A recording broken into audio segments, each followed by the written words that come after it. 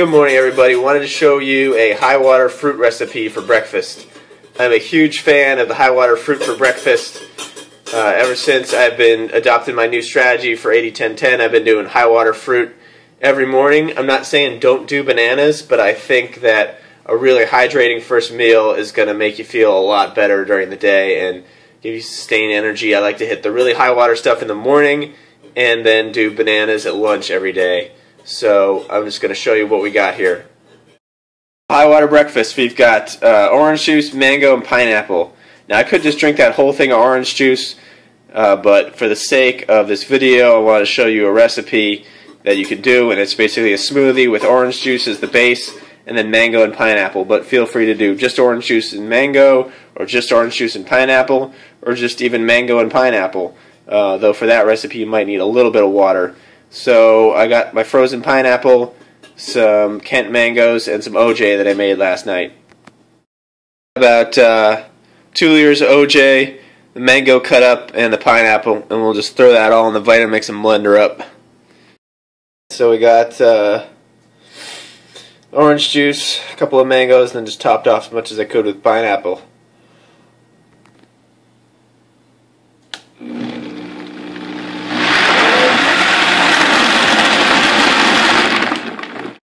Our finished product, 64 ounces of high water, high sugar, high vitamin, high mineral deliciousness.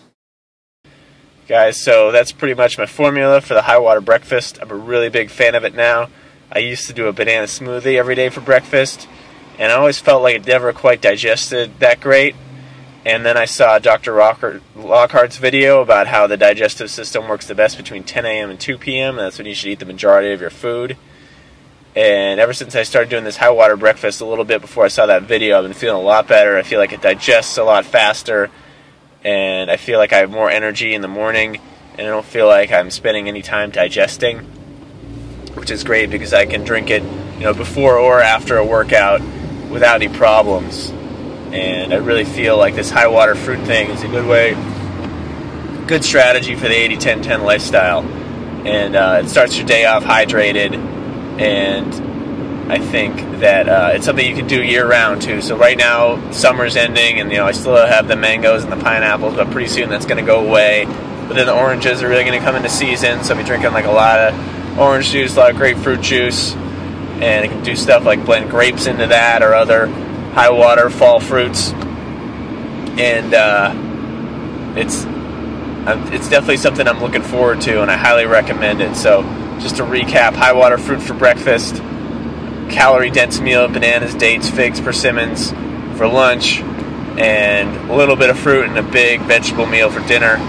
That has been working really well for me, and I'll continue to make videos on this topic. Thanks for watching.